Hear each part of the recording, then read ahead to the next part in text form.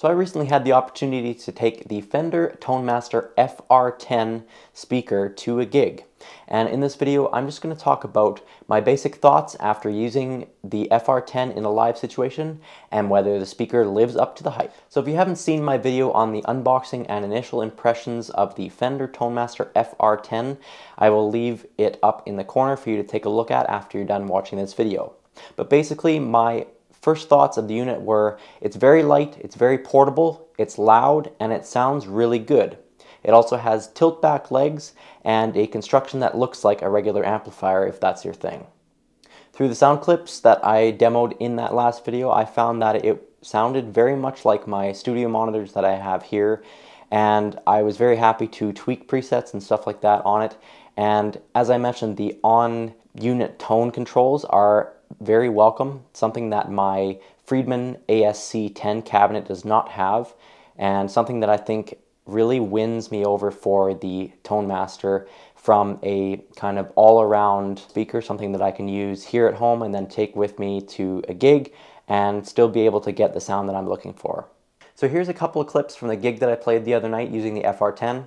So just for reference, the speaker was below the camera and behind me, so you're going to get kind of an unflattering angle of me, but I really didn't have anywhere else to put my camera, and I forgot my tripod that I usually bring to a show, so please bear with me, but this should give you some idea of what it sounds like keeping up with a drummer.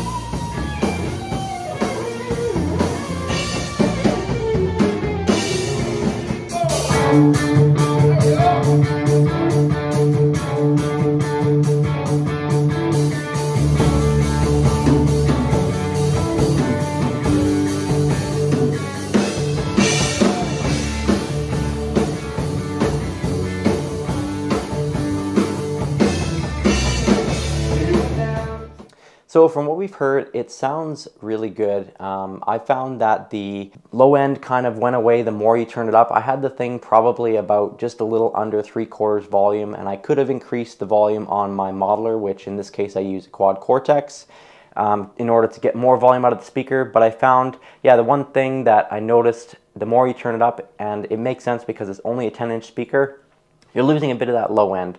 So the FR-12, which I actually have right behind me here, is a little bit of a bigger speaker. Obviously it's a 12-inch versus a 10-inch, and I find that the cabinet being bigger than the 10-inch cabinet also gives it a bit more low end.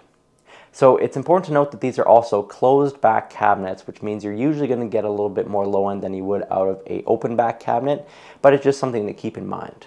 So kind of as the night went on, I mentioned that I was turning up the cabinet to kind of see how it was going to sound, and I also found that I was having to use the cut control a little bit more. So by the end of the gig, it was probably around half, and the bass, middle, and treble knobs were stuck right in the middle. That is what Fender says gives you kind of a flat response. If you subtract or add from the 12 o'clock noon position on those knobs, you're obviously controlling the bass, middle, and treble frequencies more than you would basically coming right out of your modeler. So one thing about this gig in particular, there weren't that many people at it, so I wasn't able to have it on full blast, and the PA that was projecting our sound from the front wasn't super loud, so you kind of get an idea of how that particular cabinet will sound. But that being said, there weren't a bunch of meat shields in the room to kind of soak up the sound and see how the sound would kind of change. It was, because of the kind of echoiness of the bar, the place that I was playing, it was probably a little bit more shrill and a little bit more high end than the sound that we would normally like when there's more people there and that kind of thing. Yeah, the cabinet really had no problem keeping up with the drummer. I found that the tilt back feature was awesome because I really didn't have, like, that stage that I was on wasn't very big, so I didn't have a lot of room to kind of place the amp way behind me and then hear kind of how it sounds that way. I basically had to have it almost directly at my feet, and so having those tilt back legs was a very cool and welcome feature, something that I wouldn't have had with my Friedman cabinet. But that being said, yeah, I used the cut control a little bit more, and I tended to crank that cabinet a bit more. My in-ear mix that I was using was also not fantastic, so it was really nice to have the FR-10 on stage and be able to literally reach back and turn up the knob like you would on an amplifier. So kind of wrapping up the video here, my overall feelings and thoughts about the cabinet, now that I have the FR-12 that I've been using a little bit, and thinking about the FR-10, I think the FR-10 is kind of the perfect sweet spot. Now I'm probably going to release another video that talks specifically about whether the FR-10 or the FR-12 is right for you, but my initial feelings, because of the kind of setup that I'm looking to go with, which is compact and light, the FR-10 is the winner for me. And as I mentioned before, the cabinet is super light. I think it's 26 pounds. I think the FR-12 is 28 pounds. But the physical cabinet on the FR-12 is much larger than that on the FR-10. So you have the FR-10 being basically the same size as a Blues Junior versus the FR-12, which is essentially the same size as a Hot Rod Deluxe. So anyway, I hope you got something out of that video. If you did, please consider subscribing to the channel and hit that like button for me. It really does help me out as a new YouTuber. And if you have any questions, please leave them below. I try my best to answer all the questions and read through all the comments. And as always, thank you very much for watching, and we'll see you in the next one.